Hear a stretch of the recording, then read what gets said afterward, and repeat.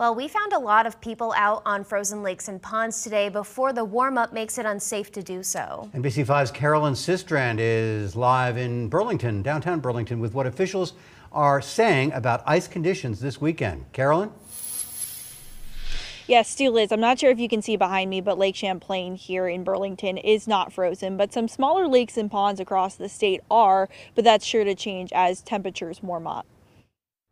Since 6:30 Friday morning, Mark Obe and his family have been out ice fishing on Moncton Pond. We come out here quite a bit during the wintertime. Knowing that it may likely be the last trip they can make out on the ice for at least a few days, if not a few weeks. It's a little punky out there now. There's still four or five good inches of ice out there, but by tomorrow you're not going to have much when this rain comes. Warm temperatures heading into the new year has Vermont Fish and Wildlife emphasizing even more to practice ice safety. On the sides right now, that's going to be a lot warmer, so the ice is going to be a lot thinner right there. First, you want to check the condition of the ice. Walk out. Poking a spud bar into the ice every few steps, making sure it doesn't break the surface. If it goes through, go back. It's really as simple as that. If you determine it's safe to keep going, the next step is to drill a hole.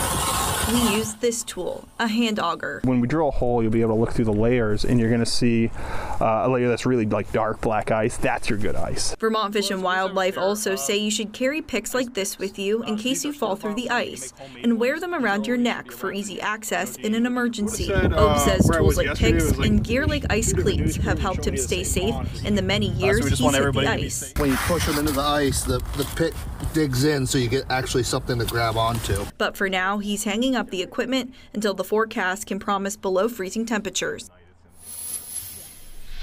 Vermont Fish and Wildlife say it's also a good idea to maybe stop by some local bait shops. They have anglers that are walking in and out all day, updating the employees there on ice conditions. And they also say if you want more ideas on ice safety tips, you can head on over to their website.